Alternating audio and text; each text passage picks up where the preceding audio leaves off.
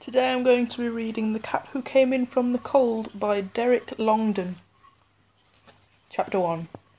If the kitten hadn't smiled up at me, well, maybe I could have resisted him. Just the palest flicker moved across his serious little chess player's face, and then it quickly dived for cover, back under the worried frown. But it was enough, and in that moment he had me where he wanted me. Patrick had introduced us over the hedge. What about that then? What about what? That over there.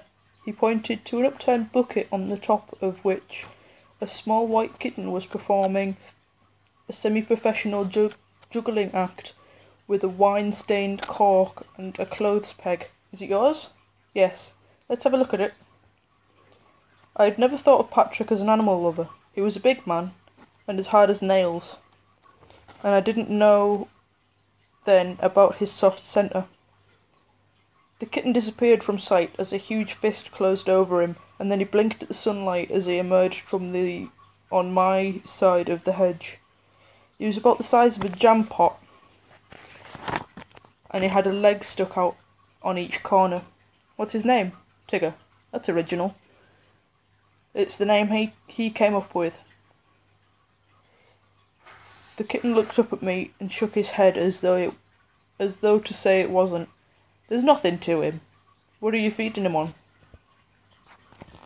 You can catch mice.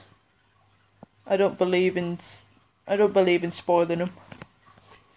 As dusk fell, I watched him from the kitchen window, down in the courtyard next door, as he sat on his bucket, a bewildered expression on his sad little face as he wondered why his mother hadn't come for him yet. Aileen crept up slightly behind me. You're not still worried about the kitten? It's tiny. It could get mugged by a mouse. We haven't got any mice. Then the poor little devil's going to starve to death. It was out there again early next morning. Patrick and Sarah had gone to work, and the kitten mooched around the courtyard, sniffing at the pansies, the only flowers he could reach with such a low-slung nose. He worked out for a few minutes on the rim of a plant pot, and then went and sat on his bucket once more. God, I can't read. Somebody had pinched his cork, and his clothes peg was clamped tight to a tea towel as it swung on the line. It was Monday morning, and the peg had a living to earn. So had I. I took a slice of toast and a coffee into my office and switched on the computer. This was the best part of the day, sitting at my desk in my dressing gown, reading over the pages I had written the day before. Out of the corner of my eye and 2 stories down,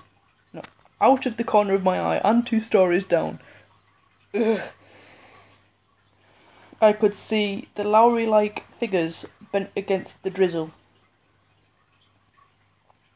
battling their way to work. I'd had 30 years of that, but not anymore. I switched on the fan heater with my naked toe and took a bite of toast. Drizzle. The kitten would be getting soaked. I pushed my chair back and then paused as common sense tapped me on the shoulder. Where are you going? I'm just going to have a look at the kitten. See if that's alright. I'm just going to have a look at the kitten, see if it's alright. How do you mean, see if it's alright? It'll be getting wet.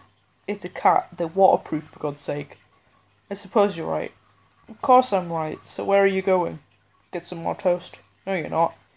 You haven't finished that slice yet. You're going to... Oh, piss off. He was still sitting on his upturned bucket, but he seemed to have shrunk. With his white fur plastered against his head, he was only half the size he had been, and that meant there was hardly any kitten there at all. He looked up and caught sight of me. I quickly pulled my head away from the kitchen window. Aileen appeared at my elbow. What's wrong? Common sense could take the rest of the day off. Here was the original article, in the flesh. It's the kitten. He's sat down there. What's he doing? Throwing things at you? No, he's just looking at me. It shouldn't be allowed, she said and switched on the kettle. I switched it off and filled it with water. I feel sorry for it. I know you do. But I don't want to get involved. I know you don't. You're a big help. I know I am. I took another peep through the window, and he was waiting for me. For a moment I thought he was going to wave, but no, he just smiled. He smiled at me. He what? He smiled at me. Oh God. But he had. It was the sort of smile that suggests I'm in a hell of a mess, God knows, but I could still laugh at life. Well, you know, don't you? And then he looked away, overcome by the hopelessness of it all. Was that a tear glinting in the corner of his eye? I pulled open the fridge door. What are you doing? Breakfast. I'll just have toast. The kitten. I don't believe this. I took out half a roast chicken and carved a slice from the breast, then another.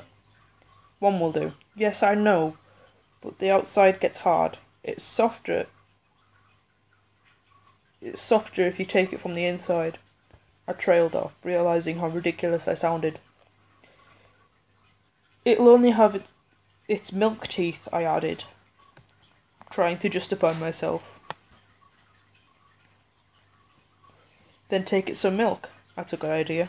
I cut the chicken into bite-sized chunks with the scissors and covered the pattern on the saucer with milk. Here. What? Aileen held out a piece of kitchen roll. Take him a napkin. We don't want him spilling it all over his fur. I was halfway down the 15-stone steps to the courtyard before I realised that I was still in my bare feet and dressing gown. The drizzle was getting the hang of it now and turning into the grown-up stuff. What the hell?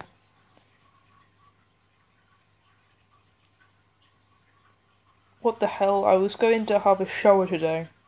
Where are you, puss? The courtyard was surrounded by a 12-foot high stone wall, and the hedge that separated Patrick's half from my half was matching it inch for inch. Come on, breakfast. The hedge was thicker than the wall, and I had to fall on my hands and knees to peer through the sparser growth down by the roots.